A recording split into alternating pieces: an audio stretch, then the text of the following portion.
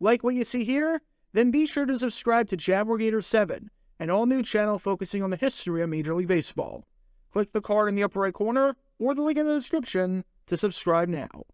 And now, on with our feature presentation. Sports Illustrated has been around since 1955, and for more than 6.5 decades, every week, has been there documenting the most notable stories in all of sports. Yes, it is a shell of its former self, which is sad to see. But I know for years and years, when it's still printed every single week, tons of people, including myself, eagerly awaited when it came in the mail, or when they saw it on the shelves in the grocery store at the checkout line, and read all the articles, going cover to cover to read the columns and the features and whatnot. That's what SI did best.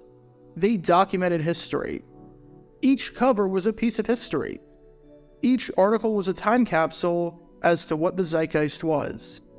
Every word was meticulously crafted to tell a story and a perspective that you couldn't get anywhere else. For many years, if you wanted the best articles and features and columns in sports, Sports Illustrated was the place to go. But as much as I said that Sports Illustrated documented history, it also created history in ways that you might not know about. The job of any publication is to tell the story, not to be the story. However, in 1999, one edition of Sports Illustrated turned out to change college football forever in ways that you might not realize. Because one edition of the publication turned out to be the deciding factor in a player choosing whether or not to come back for his senior season and return to his school for one last ride. And if you don't believe me, ask TCU, because they'll tell you firsthand just how critical this publication was for the success of their football team that year. Because this is the story behind TCU, and one of the craziest moments in the history of Sports Illustrated. Before I talk about the actual article in question, we need some context to understand the player involved, and just how important he was for TCU. Royce Huffman was a jack-of-all-trades on special teams for the Horned Frogs, and was a weird hybrid of a player in the sense that not only did he return punts for the team, but he was their punter too, and was awfully good at both of these things. In 1996, for instance, he averaged 42.6 yards per punt, becoming the first TCU player since Chris Becker all the way back in 1988 to average at least 40 yards per punt. From 1996 to 98, in all 3 seasons, he averaged at least 40.8 yards per punt. Only 3 players in TCU history at the time had at least 3 seasons with that average, with those being Cameron Young from 1977 to 79 and James Gargis from 1981 to 83. During that 1997 season, his 3,368 punting yards on a 41.6 yards per punt average was the 3rd highest in school history, and he had the 3rd highest career yards per punt average to go along with that. Perhaps most notably during that 1997 season was his 74-yard punt against North Carolina, which was the longest punt by any TCU player since 1986. For his efforts in 1997, he was named a second-team All-WAC selection. So Huffman had a cannon of a leg, and that goes without saying. However, he also returned a fair number of punts for the Horned Frogs as well. Of the 26 punt returns that TCU had during the 1998 season, Huffman had 21 of them. He returned all 31 punts that TCU had in 1997, meaning that from 1997 to 98, Huffman returned over 91% of the punts that TCU forced.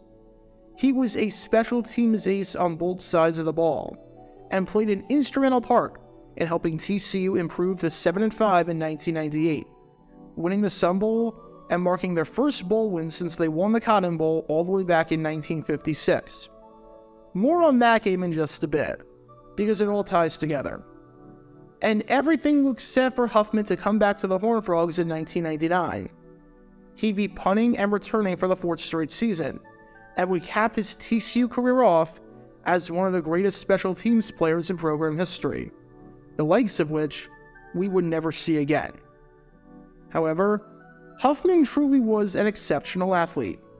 And as great as he was at football, and trust me, he was great, he was even better at another sport, with that sport being baseball. You can't talk about the history of TCU baseball without talking about Huffman, because if there's a record, odds are Huffman holds it. He leads TCU all-time with 317 hits, 44 home runs, 59 doubles, 158 walks, and 528 stolen bases. In 1996, as a freshman, he hit 360, was named to the All-Southwest Conference team, and was named the Southwest Conference Freshman of the Year. He's in the TCU Hall of Fame for a reason. The man was a true dual-sport threat, and was such a good baseball player that in 1999, the Houston Astros drafted him in the 12th round of the MLB draft. Seemed like a dream scenario, seeing as he was born in Houston and lived his whole life in Texas. Upon getting drafted by the Astros, he played rookie ball in the Appalachian League for the Martinsville Astros, and was doing incredibly well there, picking up right where he left off from his college days. He hit .296 with an on-base percentage nearing .400, and was a menace on the base paths, stealing 18 bases while only being caught twice. Again, it's pretty unsurprising that he was super fast, seeing as you kinda have to be in order to return punts. Everything was going great for Huffman. He was officially a baseball player in the Astros farm system, and looked like he was going to work his way up the ranks. Sure, this meant that he had to give football behind, and wouldn't be able to play for TCU during his senior season, but it felt absolutely worth it. But then, something would happen that would change Huffman's mind forever.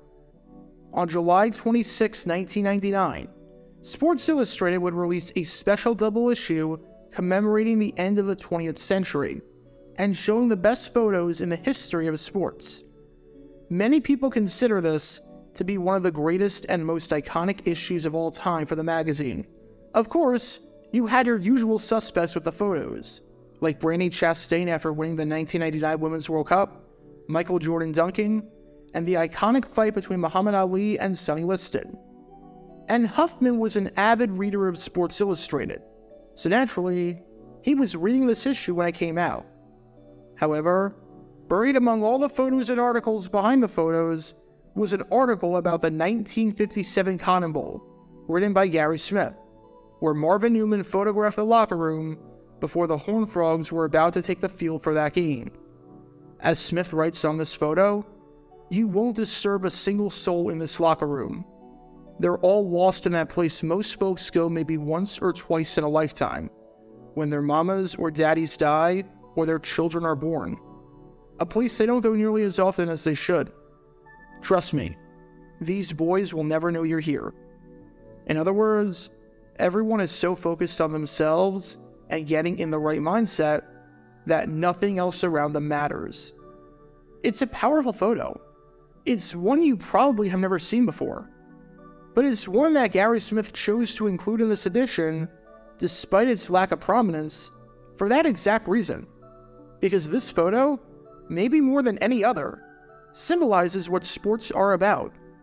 As Smith wrote, not claiming it's better than the famous one of Muhammad Ali standing and snarling over Sonny Liston laid out like a cockroach the morning after the Bugman comes, or that picture of Willie Mays catching the ball over his shoulders in the 1954 World Series, or any number of others. But you can walk around inside this picture in a way you can't in those others. Peer right inside the tunnel these boys have entered. Almost reminds you of a painting by Norman Rockwell. And in the article written by Smith about that photo was a quote from TCU's head coach for that game, Abe Martin. Martin addressed the team before they went out on the field for that Cotton Bowl. And Martin said, "I want to thank you, fellas. Seniors in this room, no need to tell you how I feel about you. You were my first recruiting class, came in green just like me, and accomplished some great things. Now, you're about to split up, go your separate ways, and this will be the game you remember the rest of your days. Life's about to change, lads. You're never going to capture this moment again." And it was as though that quote by Martin spoke directly to Huffman. It was as if that quote, even though it was about the Cotton Bowl more than 4 decades before, never became more applicable than it was right now. Because at that moment, after reading that quote, Huffman knew what he had to do. He had to come back. He would get plenty of chances to play baseball, but he would only have one chance to be a senior and play football.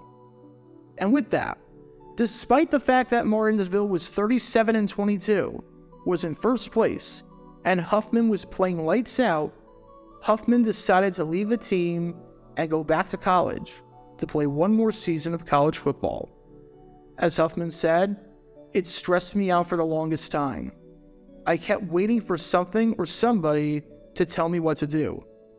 But the smell of the grass, the roar of the crowds, the things that make college football what it is, are something that I couldn't have ever gotten back again.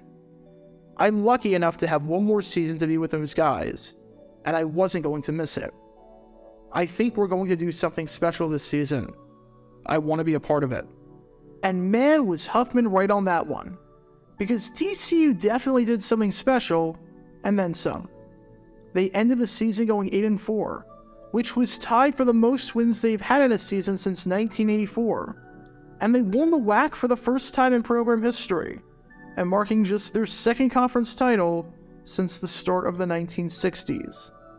They even ended the season by defeating a number 19 ranked East Carolina team in the Alabama Bowl, shocking a ton of people with that 28-14 victory to cap off one of their best seasons ever at the time.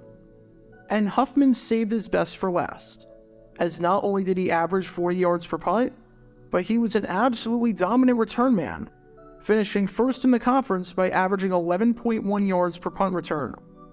No, he didn't return all the punts, as he conceded to the team that he couldn't do that and put his baseball career in jeopardy. But when he did have the ball in his hands, man, he was electric. And for what it's worth, after the season, Huffman returned to baseball and played in the minors all the way until 2009, making it up to AAA and actually spending the final 7 years of his career bouncing around various AAA teams without ever getting the call-up to the majors, which is a bit odd, seeing as he was a .286 hitter in AAA, and his numbers were quite good, with one season hitting .309, but that's neither here nor there. Bottom line is that it worked out for Huffman in the end. He got to play one final season of football, and he got to continue his baseball career as though none of this ever happened. But it's crazy how none of this would have been possible without one article in Sports Illustrated. Had Gary Smith not written that article, and had not included that photograph from the 50s that very few people knew about, college football history is completely different. Huffman probably never comes back for his senior season. TCU might not win the WAC, since they would lose a key part of their special teams. A lot changes. There's an old saying that says that a picture is worth 1,000 words. And never in college football has that been truer than with Royce Huffman. Because in this case, one picture changed history forever. Get your official Jaguar Gear 9 merchandise by going to jj9shop.com, and be sure to like and subscribe, as it really helps the channel out a lot. Join me every Wednesday night where we'll play NFL Trivia for cash prizes at 9 p.m. Eastern over on Twitch. To learn more about the history of college football, subscribe to Jaguar Gator 8. To learn more about the history of Major League Baseball, subscribe to Jaguar Gator 7. Also, special thanks to all of our Patreon supporters for helping out the channel. Your support is greatly appreciated. See how you can become a patron and request future video topics in the description below.